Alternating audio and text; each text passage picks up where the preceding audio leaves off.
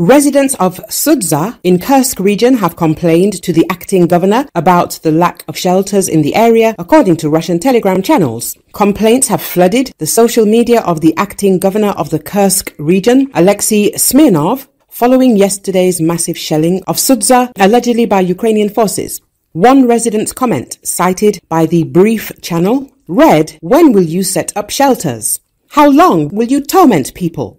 Users have also insisted on the need for concrete shelters, noting the large number of people at bus stops.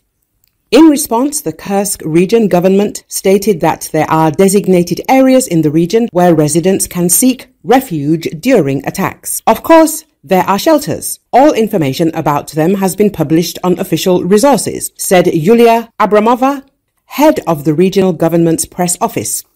Meanwhile, the regional head announced that all emergency services in the Kursk region have been placed on heightened alert and that medical facilities are increasing their supplies of donor blood. Recently, Russian sources claimed that Ukrainian forces conducted a series of cross-border raids into Kursk Oblast. According to these claims, Ukrainian forces were advancing towards Russian positions near Nikolaevo, Darino, and Oleshnya in Kursk Oblast, located northwest of the Ukrainian city of Sumy and along the Russian-Ukrainian frontier.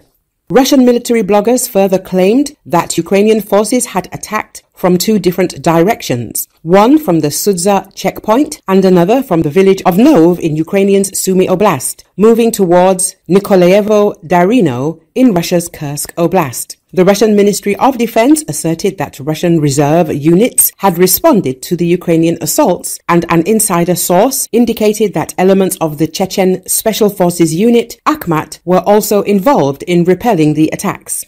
Following the shelling of Sudza, Russians have reported alleged attempts by Ukrainian forces to break through. It was reported that around 90% of residents had evacuated from 4 settlements in the Sudza district. In response to the situation, Russia has redeployed reserves to the border area where Ukrainian forces were reportedly attempting a breakthrough. Наша квартира готова. Что творится? Ужас.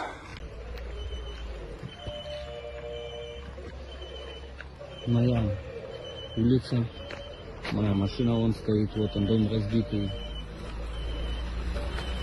Короче, у меня вот ракета упала тут, одна вот здесь вот упала. Бэхи пизда. И по моей машине асфальт. Короче, вот так вот. Все, пизда сильно.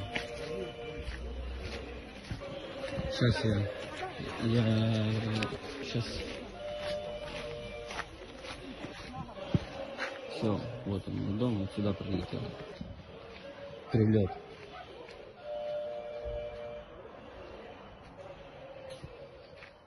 Вот машина стоит, там на машине асфальт лежит, бэхи пизда на перекрестке.